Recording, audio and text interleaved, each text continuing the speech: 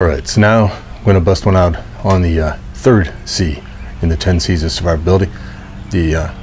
This would be cover. All right. Quick philosophy of use on this. Now, cover, in my interpretation, but generally speaking, cover is anything, any tool, any structure that will allow you to protect your body from the elements. You know, primarily wind, rain, snow, things of that nature. What we're talking about today are kit. Tools that you can bring along to provide your body protection from the elements, right? Get you covered. Right? The rule of threes, right? 3 minutes without oxygen, 3 days without water, 3 weeks without food, but generally speaking, about 3 hours in bad weather. If you can't get covered up and protect your body from the influence of that weather, you're in the hurt locker for sure. So I've got my top 5 for you that are the primary kit that I rotate through and use in different applications, right? Like with a lot of this that I've been doing. I'm not just gonna say, right, get you a tarp or a tent, right? That's cover, true. But I wanna try to provide you guys some food for thought or some options. So if you're new to this perhaps, or even if you're just trying to go through and do some more advanced planning and prepare other kit for other scenarios, well, look at the options if you haven't, right?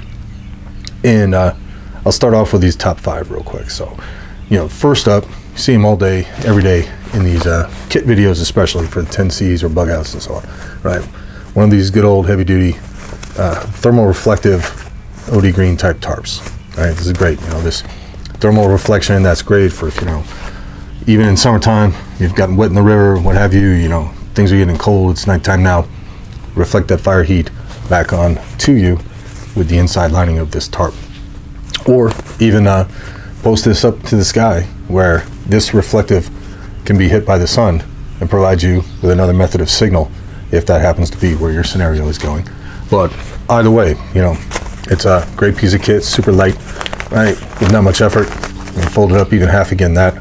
Get this in my cargo pocket, easily fit in a large variety of different bags, everyday carry bags, get home bags, bob bags, the list goes on, right?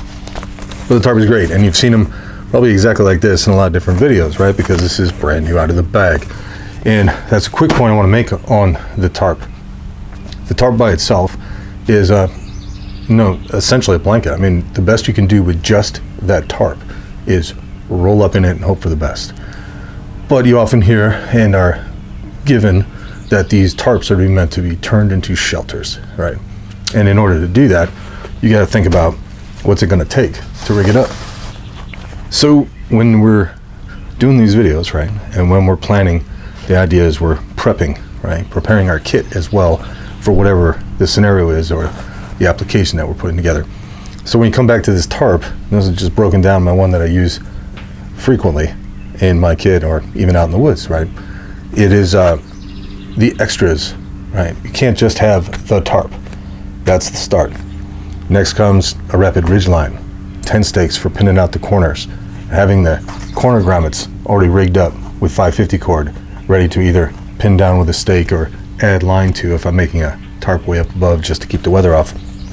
But by all means, if you're gonna use the tarp as the primary or in the kit where you have your tarp, don't forget about getting things rigged up ahead of time, having it all in one complete package so you can in fact use this as a shelter, right, and provide yourself cover out there in the woods. Then after that, my second one up that I'll throw at you, again looking at more the survival, roughing it applications in an emergency, but I'd give you these guys from Frog's Togs, right, or anything like it, right? Inside this little pouch is a complete rain suit, top with a hood and pants, so that I can cover my entire body, protected from the wind, the rain, the snow, what have you.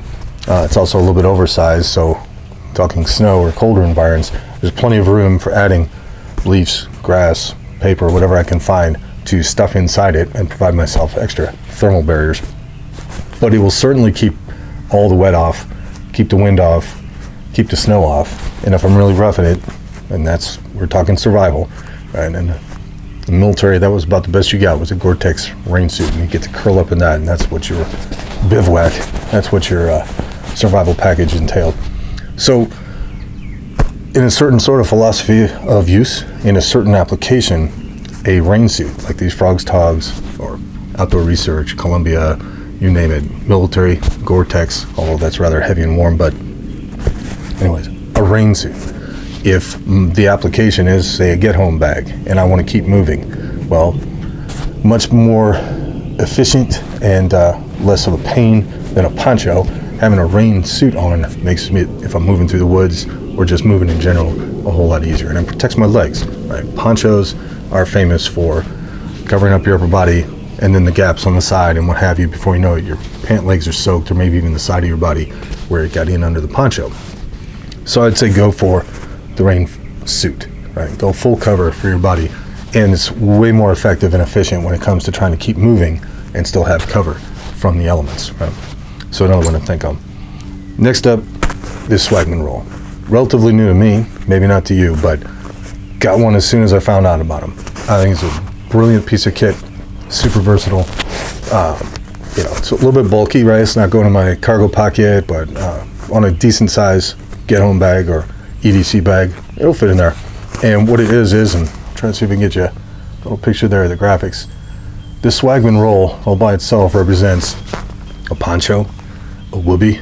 For those of you who aren't former military, a whoopee is basically a blanket, right? It's insulated, provide you warmth. Can be formed into a great coat, can be used as a ground cover, can be zipped up and used as a bivy bag, and can also be used as an underquilt on a hammock. So the minute I saw it, I had to have one, and I got it. And it goes in a lot of my kit configuration, right? Because it is so versatile and can do so many things. You know, not for extreme cold weather, but you could use it as an inner bag liner, right? If you don't have a military type sleep system that's layered up already, something like this would be a great inner bag or outer bag to your other sleeping bags, because it is fully waterproof. Can't say enough about that one. That is a really great piece of kit and gives you all those different options all in this one lightweight, albeit a little bulky package. And I would say the only downside to this is, especially here now, we're talking summertime, is both with the tarp and with this, you've got no bug net, and you're on the ground where all the creepy crawlies and wigglies and all that good nasty stuff is. Right, so the next thing that I would give you as an important tool out there for survival would be a hammock. This happens to be, you know, try to hopefully get it all in shot for you. It's already rigged up, beaners on it, snake skins. It's a Hennessy hammock, okay? The Hennessy hammock, these snake skins are waterproof, so I can strap this as is to the outside of my ruck. I can easily just throw it over my shoulder and go trekking off into the woods knowing I have cover. And that being said, right, there's a bug net that's already built in. There's already a rain fly that's built in. It's already spun up and wound up in all these snake skins, and it's a beautiful thing. I mean, that is complete cover in a fast deployed package. You can probably get that hammock up with some, you know, gill straps in like less than 2 minutes. But then you're up off the ground. And it might be because it is summertime and there's all the bugs, hate bugs, and things like that out in the woods you want to avoid.